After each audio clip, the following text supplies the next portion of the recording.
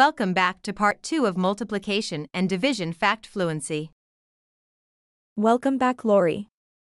I have been looking all over for you. Are you ready to learn? Yes, but what about the division facts the title lady was talking about? I thought you said you had bad short-term memory. Multiplication and division are inverse operations. This means multiplication and division work together. When you know your multiplication facts, then you know your division facts as well. We know the answer to 7 times 8 equals 56 and 8 times 7 equals 56.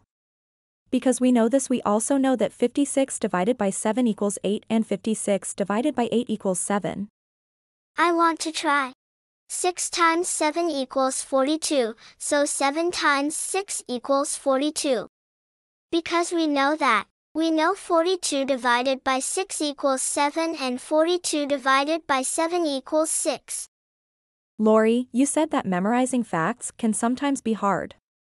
There are different ways to practice your facts to help you become quicker and more accurate at them. Here is a list. Make flashcards with the facts you do not know and practice them each night.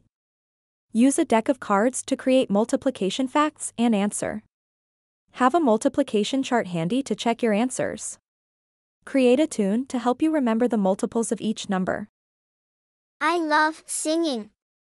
I hope I can find some great tunes and get even better at my math facts. Well, Lori, that brings us to the end of our lesson.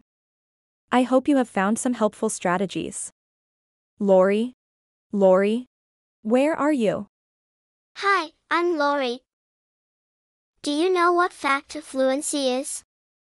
Oh. Lori, I guess you will have to rewatch the video. See you later.